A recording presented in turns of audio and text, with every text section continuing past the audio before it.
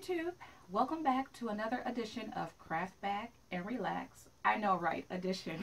But I want to thank you all who left comments introducing yourselves and who let me know who your favorite biblical figure is. Saul, Paul of the New Testament, he's a favorite, and he's my favorite. Who don't like Paul?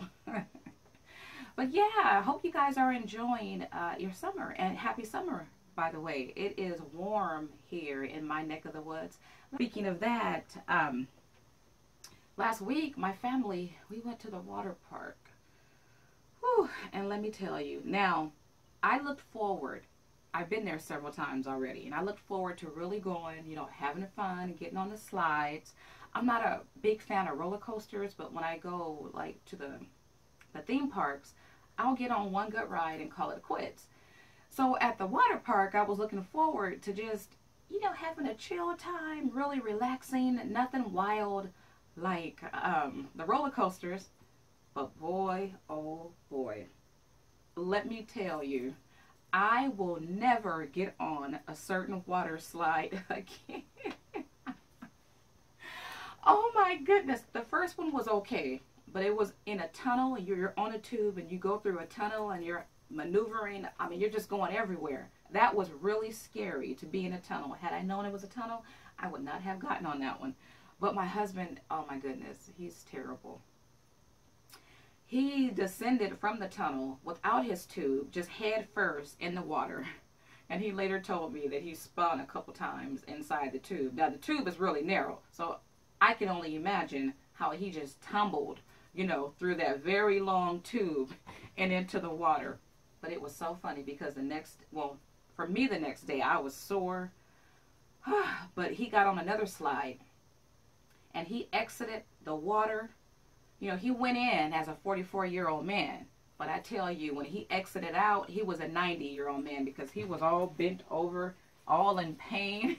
And then I got on the slide, the one where you fold your arms and fold your legs.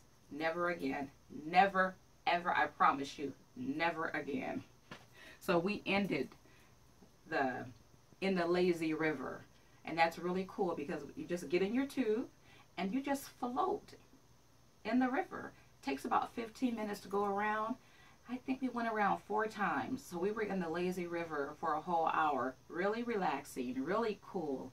You know, if you have a waterproof book, it'd be a perfect time to read a book. So that's how we started our summer. How have you guys started? Yeah, I was going to talk about gifts.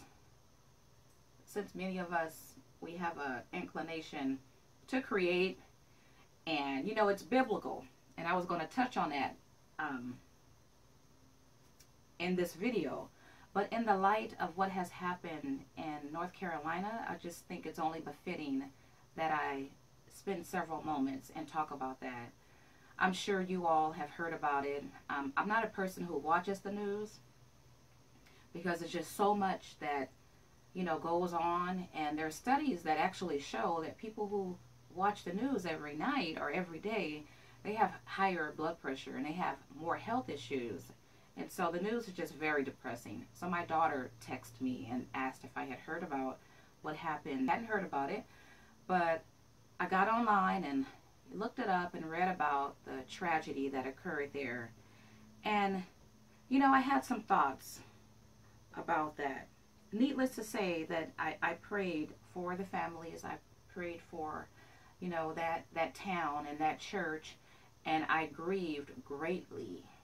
I'm a very sensitive person, and so when I hear about tragic things that happen, it can be in another country.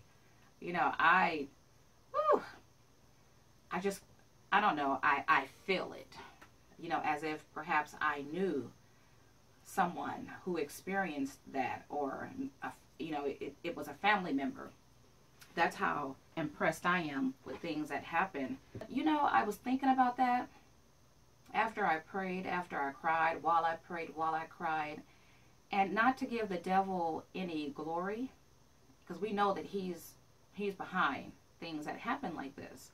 And unfortunately, things like this will continue to happen until he is cast into the lake of fire, you know, that place that was made for him. The thoughts that I had about it was, you know, Satan, even in heaven, before he became evil, he was like God's right-hand man. And even there, he wanted to be God, and he wanted to rule where God rules, and God couldn't have that, and so God cast him down to the earth. His next scheme, if I can't rule the heavens where God rules the heavens, let me rule inside the temple. He can't rule in heaven, but he'll make his way inside the temple to rule from there with fear, you know, with anger, and fearful about entering in to the house of prayer. You know, just think about it. There are certain places that we naturally feel safe.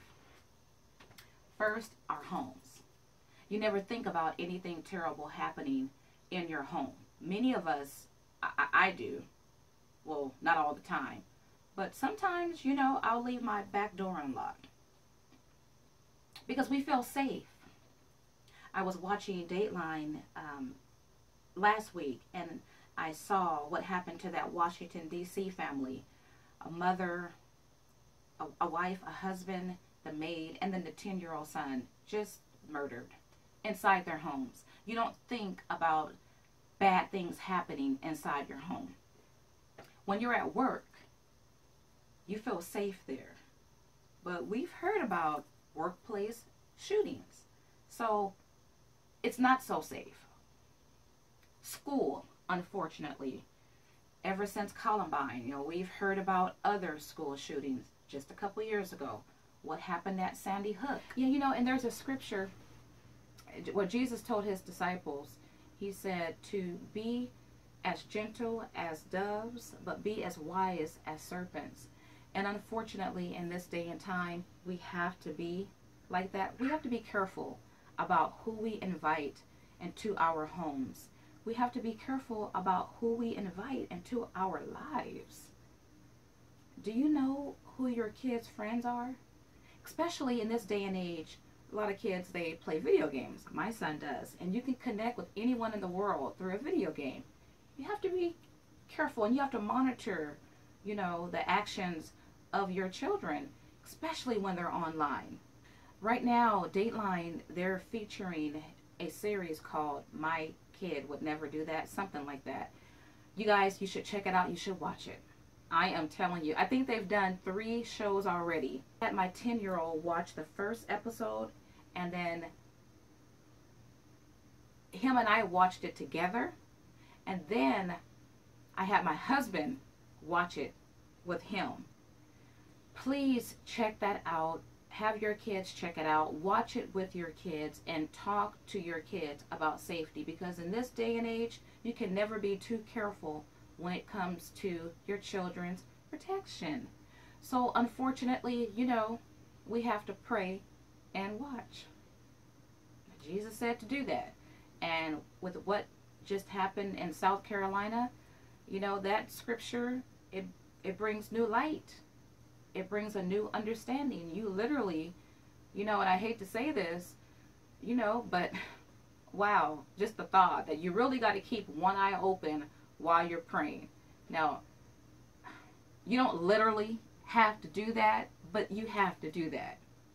And then now the churches. You know, and I was thinking too, though I live in a way in a bubble, and that's because I don't always know what's happening in the news, I'm very careful about not living a detached life. For the most part, no. For all the part, we're blessed here in America. I think it's the greatest nation. So when I say we're blessed, we will never go to the city and see a child who is starving. You know, I mean, when I say starving, I mean with the orange hair, with the big bellies, and skeleton type bones. We'll never see that in our country. Never. We have never seen that in our generation. Praise the Lord. And so when I say we are blessed, I think you guys know what I'm talking about. But with privilege, and what privilege may mean something different, to you all. We can fall into, a place where we're just detached from what happens to other people. So I guess my question to you would be, how do you guys reach out when you hear about tragedies like what happened in South Carolina? What do you do? And I want to offer some tips to you guys too on what you can do, because it's impossible for many of us to be there physically, but we can still do things to make us feel like, you know what? Yeah, I'm grieving with them. I'm not just living this detached life, and my life will go on, but I can show my support in this way or that way. And this is what I do often. Before I saw the news, I make it a habit of reading names and ages. That's what I did first. After I read the story, I looked for their names and their ages. For me, I pray. I believe prayer changes things. I do believe I pray to a God that hears. And not only hears, he answers. And I'm one that believe that I can't be there physically. You send a prayer because God can cause your prayer to touch someone, to act on your behalf, and you not even know it. So through prayer, you can have someone who can physically be there and you can't act on your behalf. It's the power of prayer. You can huddle your family together and offer up a family prayer where you call out the victims' names. That makes it personal, when you say your names. You can offer a moment of silence. I was so happy that my pastor did that on Sunday. He offered a long moment of silence. If you have funds, you can always give.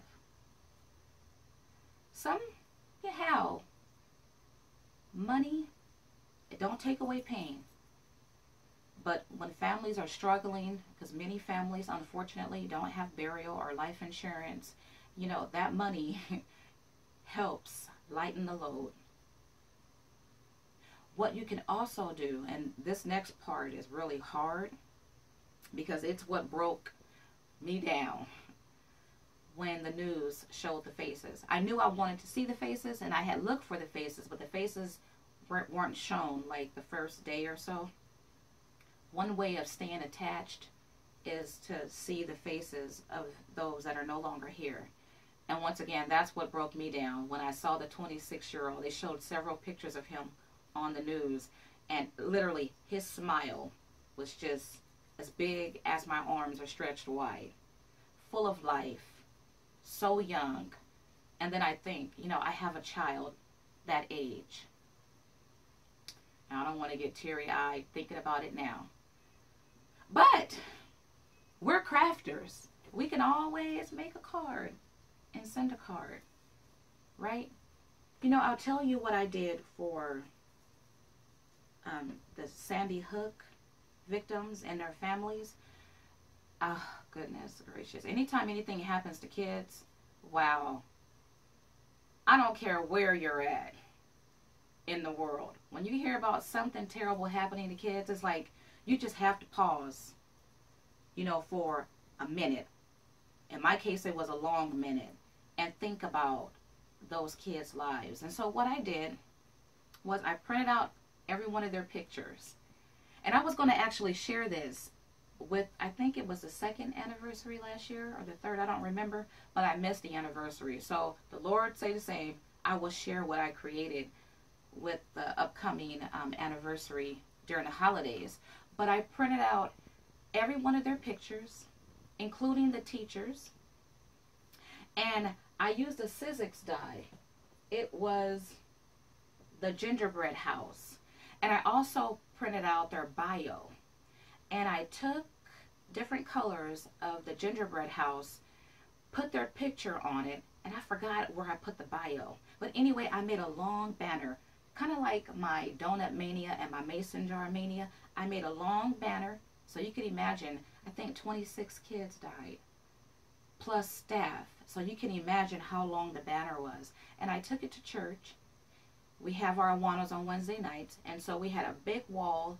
I put it on the wall, and I had the kids. We took a moment of silence, and all the children went to the wall, looked at their faces, said their names, and read their bios. And then our commander, she took a picture of all of us in front of the wall that had the kids' pictures on it, and she sent it in with cards that we had made to those at Sandy Hook. And that's how I remembered, and that's how I did the little part that I couldn't do because I couldn't physically be there. That's how we did our part.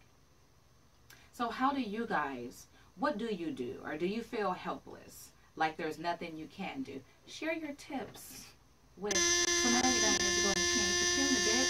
Check how big this rose is. Huge. So it's bigger than Dynamics Rose Bouquet. It's bigger than Paper Tray Ink Sweet Life. And who else do I have roses by? It's the largest. I mean, it's huge. And this set comes with 3 different flowers, and you get 2 layers per flower. So I cannot wait to play with this one. It looks like this one might be easy to layer as well. So let me give you guys a sneak peek. I had mentioned that I wanted to do a mason jar full of flowers, right? Well, this is what I'm working on. Real quick, just a sneak peek. I will do a separate video when I have this mason jar full of flowers. By the way, I wasn't thinking of this type of setup. I wanted to have, like, these are on popsicle sticks, different sizes. I didn't envision the popsicle sticks, but I thought this was cute because now I can always look at this. I'm going to find a nice space in my real cluttered craft room to put this so I can always look and I can have inspiration.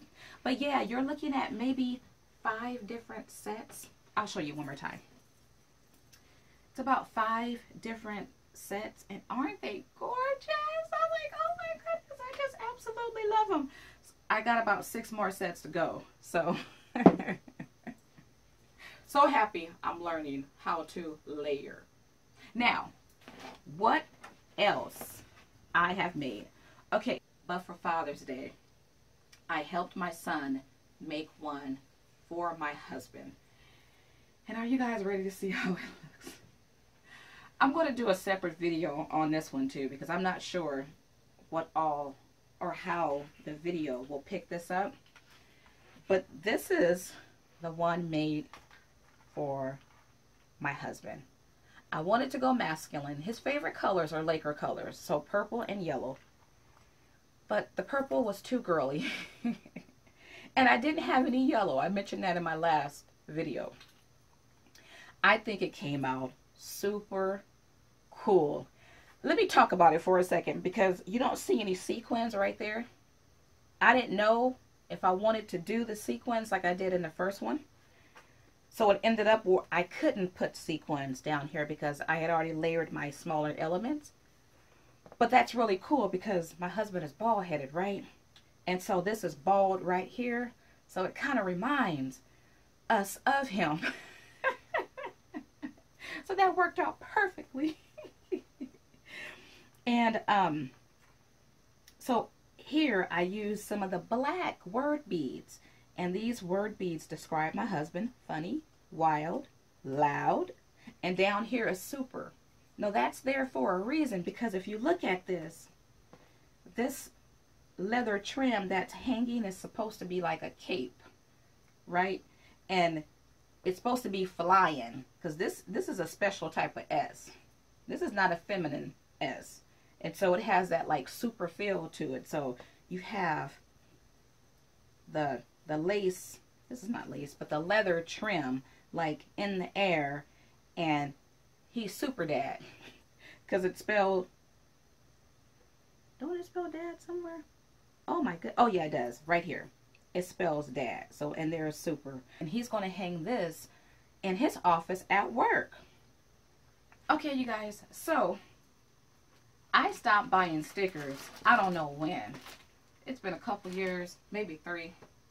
Because I just have so many stickers and hardly use them. But I'm back buying stickers. Last week, Joann's had their 60% off coupon. You know, and sometimes I'll just go in a craft store, not buy anything because it's therapeutic, or I'll buy something really cheap. I will spend, I tried yesterday to spend a coupon on something that cost $1, but it was already on, no, yeah, it was already on sale. And so, people, I'm going to share some tips in the next segment on what you can do to curb spending, especially if you have what I had, that hoarder syndrome. I got some tips to share with you guys. But yeah, I'm back buying stickers, but not just any kind of stickers. These stickers are within my 4 categories because I'm trying to, not trying, but I'm actually doing it. I'm spending the bulk of what I spend on crafting with things that represent me. Check out this sticker set by Jolie. It's pertaining to the garden. Now, I spent like a day looking for a die that will enable me to create a garden bed. I think I found a stamp that I probably can use, but this was so cute when I saw this. These are 3D stickers. I have to figure out how I can recreate these images. So I used a coupon, a 60% off coupon. I think it was $4, so 60% off that. I got this one. Then I picked up this one because it is summertime. It's picnic time. Watermelon is my favorite summer fruit. I have one in there right now I need to cut up. But once again, 3D stickers. And then I picked up this one. Super duper cute. Look at the cookies in the pan, the pie, the apron. I will go back and get another one of those. Now let me share with you guys something I found at the thrift store, right? This is not the item that you're going to laugh at. That's coming up next. But I found this. It was brand new. I paid $2 for it. It's magnetic. And so I just keep little notes here. It came with these little magnetic circles. So that was $2. Brand new in the same packaging. But wait until you see this next item. Okay, are you guys ready? Look at this. It's heavy. Oh my goodness. This, I don't know if it's yarn. I don't know what it is. But it is a huge spool. It's not even a spool there. It's just all, yeah, it's a spool on the inside. Oh, it's heavy. Hurt my wrist. But it's a huge roll of, this can be twine. It's double, as a matter of fact, double twisted. String. It's that heavy duty type stuff. So I don't know what it is. But whatever it is a lot of it. I don't know how many hundreds of yards this is, but I paid $10 for this. Felicia, what are you going to do with all that? Well, I tell you, this is going to last me a lifetime. What I plan on doing is taking off the layer that's dirty. So I've been doing that already. I just have to do this up here.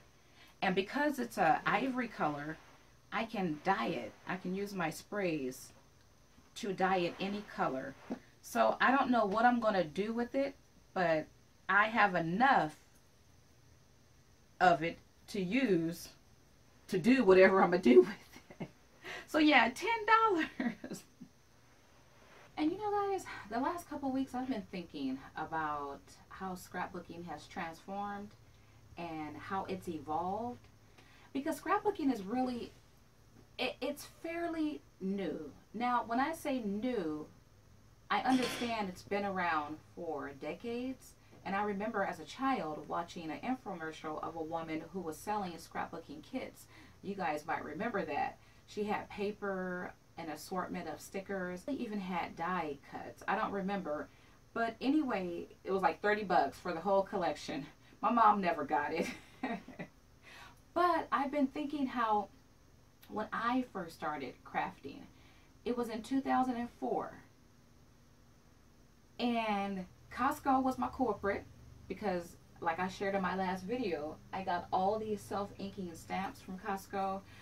Shout out to Mama Crafts. She mentioned that she got her scissor set. Mine's in the garage. I was going to bring it in. I might pause this video and bring that in. You know. Okay, so mine's is heck of dusty. I keep it in the garage. But I purchased 2 of these, and they were both different shapes. But yeah, you could get things like this back in the day from Costco. And this was like under 20 bucks. Because Costco has the best deals available. But anyway, it was 2004. And I started buying all these things from Costco because I was in Costco all the time.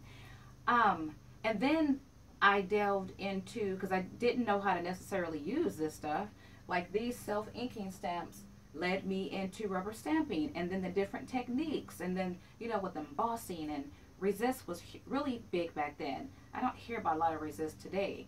But anyway, I have been thinking about when I started crafting, and I'm so happy I was a part, or I experienced the whole transformation, because I remember walking into Michael's.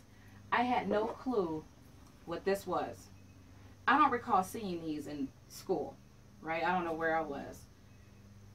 But a customer explained to me how you use this. So of course I started buying the Sizzix dies, and I got the Sizzix machine, you know, the one, that real heavy one.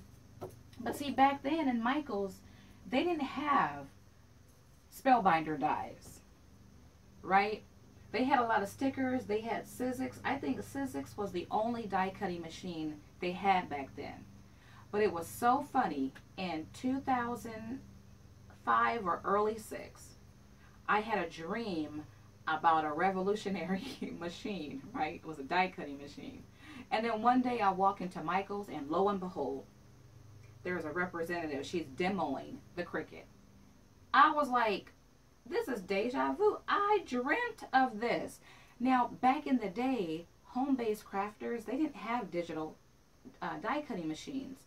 Only businesses that specialized in vinyl cuts, they had those kind of machines. And so I remember the fascination with the Baby Bug when it came out. There was a lot of hype. I still have my original cartridges, like New Arrival and Animal Kingdom and Paper Pups and the tags and bags and boxes, right? I remember when I got my Baby Bug home. By the way, back then you were able to use your coupon because they didn't have all these coupon restrictions. You could use your coupon on cartridges and on the machines. But I remember when I got it home, in 5 minutes, I was literally set up and I was die cutting. And to watch that blade move, I don't recall a lot of things, but I remember this. I saw that blade moving with precision and accuracy, cut out shapes and letters. Even my kids were in awe. The Cricut was all the rave, and the Cricut ruled for, you know, a good number of years. But nothing, in my opinion, has hit the market that gave me that thrill and all that excitement like when the Cricut hit the market. It's kind of like, if you grew up in my generation, Michael Jackson was all the rave. I mean, people would faint when I remember seeing on TV, the fans screaming and crying. I mean, it was such a mania. Many superstars don't achieve what he achieved. Kind of like Elvis and the Beatles. Experiencing that was like, there's no Elvis today. There's no Michael Jackson today. So you don't have people, at least I don't see fans falling out for superstars like they did for Michael, Elvis, and the Beatles. I kind of feel like that with the Cricut. Nothing has made me fall out. I know the Cricut has had successive machines and other companies have come up with their machines, but nothing, I miss that. Nothing has fascinated me like the Cricut did. Back then, the Cricut message board was booming. I couldn't wait to get home and find out what Sister Longneck was talking about. You know? It was just so, by the way, have you guys heard they're shutting down the message board? Oh, that's long overdue. They should have been shut that down because, you know, Cricut don't reign anymore. But I miss all the anticipation that the scrapping world had to offer. Back then, we didn't have Tim Holtz. You know, we didn't have Anna Griffin. She wasn't in Crafts. Martha Stewart was in Kmart. She wasn't in Michaels. You know, I don't know who we had back then. We didn't have We Are Memory Keepers. I think they were one of the first companies I remember, you know, that hit the market. But yeah, Tim Holtz, they're fairly new to this whole scrapbooking game, though they've been around for a minute now. But do you guys feel the same way? If you're new to crafting, maybe everything excites you. So I'm really speaking to people who were, you know, crafting before Cricut hit the market. Like Spellbinders. You have all these different companies. They specialize in paper thin or wafer thin dies. But Spellbinders was here first. I remember that. I think that's why it took me such a long time to delve out there and buy other manufacturers' dies, because I only knew Spellbinders and I only trusted Spellbinders. Truth be told, within the last year, that's when I began buying other manufacturer dies, because I was, you know, in this whole game when it was only Spellbinders. Now you have a gazillion of other wonderful, might I add, manufacturers. But yeah, I just miss that whole experience. Crafting is fun, but it's not as fun as it was. Remember when HSN did all the Cricut? They still do Cricut, but when Ginger was on HSN, people used to miss work, and many people still do, but people used to miss work to see what Cricut was going to launch or to check out what Ginger was wearing. I mean, that was a time when the girlfriends got together, and though HSN didn't offer the 24-hour crafting, what they did offer was good enough. It was a thrill. There was always anticipation before the shows aired. A lot of talk after the shows aired. And I'm sure that still goes on. And Cricut did the right thing by bringing on Anna Griffin, because I think she's the reason why they're still alive today. You know, that was very smart. But I miss the Ginger days. How do you feel? I know Anna Griffin, she draws in that same anticipation. I think it might be a different crowd. You know, because Anna Griffin, she specialized in everything pretty. Ginger probably had Cricut, I don't know. But anyway, I just miss it. But I had one of those moments the other day. I was in my room, my craft room crafting, and I went to my craft channel. I hadn't visited them in like a couple months. I don't know why, because I love my craft channel. But I decided to head over there, and I played some of Teresa Collins' videos. By the way, if you don't know what my craft channel is, it's a site that you go to, and they have like different daily shows, like not Anna Griffin, but Teresa Collins and Heidi Swap. They do a weekly video, and so they have their own show there. And other companies like Fiskars, I think they have about 10 active shows that they offer right now. But anyway, I headed over there and I played some of Teresa Collins' videos. She has like 13 seasons with my craft channel. So I was in my craft room crafting and listening to her, and it was just really fun. It brought back those feelings that I had from back in the day when I was just so excited about Cricut and about what else new was going to hit the market. By the way, you guys, if you have been looking and waiting for the Heidi Swap dies, my stores still don't have these. So a lot of stores probably don't have them. I looked out when they first hit Joann.com, and I got them 50% off plus 20% off. But my craft channel, they have the bundle. You can pick up all 7 of these dies for $40. And I believe that includes shipping, because usually they offer like a daily bundle of some sort. They still had some of these left over. I saw it yesterday. But that's a really good price, because 7 goes into 40. You're paying, 7 times 6 is 42. You're paying a little under $6. Did I do that right? Yeah. Yeah, that's a very good price, you guys, if you have been looking for these dies. But yeah, I just miss the thrill of what the market has to offer. I don't think anything can hit the market that will take me back to what I felt back when the Cricut came out. When did you guys start crafting? How many years you got in the game?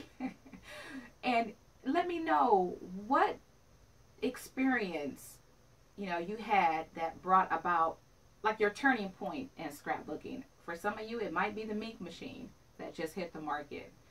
You know, it could be rubber stamp embossing. It could be embossing folders. I don't know what it is. I'm surprised to hear that many of you don't have die cutting machines. That was kind of shocking to me. Nothing wrong with it, you know, but hey, the market is still open for manufacturers to, you know, win you over. But do you guys also remember when you were able to watch crafting shows on TV? Even the reruns. The year I started watching, and it's been about maybe 5-6 years now, that's when everything, they just ceased playing. Do you remember Crafters from Coast to Coast? Loved that show, right? I want to find that on DVD. Do you recall the show, and I don't remember the name of her show, but she had tattoos? Loved her show. She would bring on guests. And then the older woman, her name could have been Carol. I'm thinking of Carol Burnett, but it's not her. I can't think of her name. But she would have some live shows, but she was very artsy, and she would make things right on her show. Miss her show. And then there was another show with a male and a female. They would come on and they would make things. As a matter of fact, she was on HSN a couple years ago, probably even more recent than that. She invented the glue gun helpers. You can get a silicone mat, but then you have the fingertips. You put them on so you don't burn yourself. That's who I'm talking about, if you know who I'm talking about. That's her.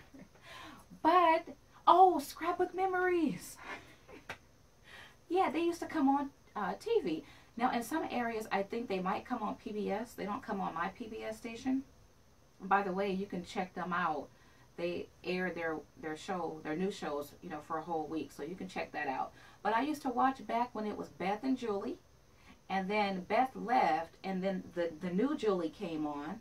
Now it's just the new Julie by herself. And so I think her shows focus more on mixed media. And I checked her show out the other day. But I really loved it, you know, back in the day when it used to come on TV. And I hate the idea that I can't find anything crafty on TV, except if they're still airing this show. We switched to Comcast several months ago. And so I have to find the Country Channel. Have you ever heard of the Junk Gypsy Sisters? What is it called? Junk Gypsies, I think. Love the show. It's two sisters. It's a family-based business, but it's primarily two sisters. They visit junkyards, antique fairs, and they can transform a piece of junk into a beautiful work of art, into furniture. They redesign, you know, whole rooms. I love the show. I got in, I think, on their first season last year. I need to look it up and find that channel. Because, to my knowledge, if they're still airing, that's the only craft show that I know of. Do you guys know of any craft shows that are airing on TV? Please let me know. If you know how to get a copy of Crafters Coast to Coast and those other art shows that I don't recall the name, or craft shows, please let me know. I know you can get Scrapbook Soup. And you know what? I just might order their older editions, because it's kind of like childhood. When you want to revisit childhood, you go to your childhood home if you still have it. You make those recipes. You pull out those albums. So you can go back in the day. I'm kind of like that right now when it comes to crafting. I just kind of want to go back in the day. It was really fun back then. And I'm looking for a way to, I'm still excited, but I don't know, it's changed a whole lot. I'm so sad. Well, let me know when you guys started crafting. And what was that exciting moment that you had? So I want to do something with this edition that I did not do in my first edition. And I want to pray. Yeah, I'm a person of prayer. Yeah. And maybe in one of these sessions I'll talk about prayer, because I think we have a misconception of prayer. You know, we got to be in a certain position. We got to come to God with certain words. It's not like that at all. Yeah, I'll do that. I'll share with you what my prayer life consists of. But I do want to close it out with, you know, a prayer. Yeah, many of you probably don't pray. I was shocked. I had a pastor friend, and he pastored for 30 years, and he went through a divorce. So he's no longer a pastor, but he shocked me when he told me he did not really have a prayer life. And I'm like, how can you be a pastor and you don't have a prayer life? So I'm not trying to insult anyone. That was just a shock to me that he was a pastor and he really didn't have a prayer life. Because to me, prayer, especially for a pastor, you know, that's like the nucleus of what you do. You pray. My pastor always prays. As a matter of fact, he'll have a 5 a.m. prayer in a minute. I love 5 a.m. prayers. I was up the other night at 4:30. Well, I didn't pray till 5, but I love those moments like that. But you don't have to pray that early. Yeah, so I want to just offer up a prayer. So whoever so will can join in with me as I pray. Father God, the creator of the heavens and the universe, the creator of everything that is good, the one who gave his only begotten Son for our redemption, Lord, for our promises. That is who I pray to, the one who has eyes, the one who has ears, the one who could hear this prayer. And I believe your word is true, that if we come to you and we believe that you are who you say you are, and that you will answer, you will answer, Father God. I want to thank you for the YouTubers who are a part of this prayer right now, Father God. And it is my prayer that they would know you and come to know you even more. That they would know you as the Father that you are. Father's Day just passed the other day, Lord, but you are our Father. You have been better to us than a father, even the best earthly father could be, Father God. And you love us with a love that's unmeasurable, with a love that we can't even speak of. And I just pray right now that you would touch those that have ears that hear, Father God, that you would touch them where they need to be touched. Whatever healing that needs to take place, Father God, whether it be mental healing, emotional healing, physical healing, Father God, that you would touch them right now with the power of your love. And press upon their hearts, Father God, that they know that there is a God in this world who is alive, who loves them, protects them, and takes care of them. And let them know that they can bring any thought, any feeling before you, Father God, because you feel for them and you care about them. I thank you for this prayer, Lord. And as always, we remember not just, Lord, not just those in South Carolina, but those that are across the face of this world who don't have voices, who cries we don't hear, who faces we don't see, Father God. And we ask and pray for mercy. For mercy, Father God. For mercy. In the name of Jesus, we ask this. And amen. thank you guys. I'm still getting used to this whole thing here. But yeah, thank you guys for tuning in. And until the next edition, Craftback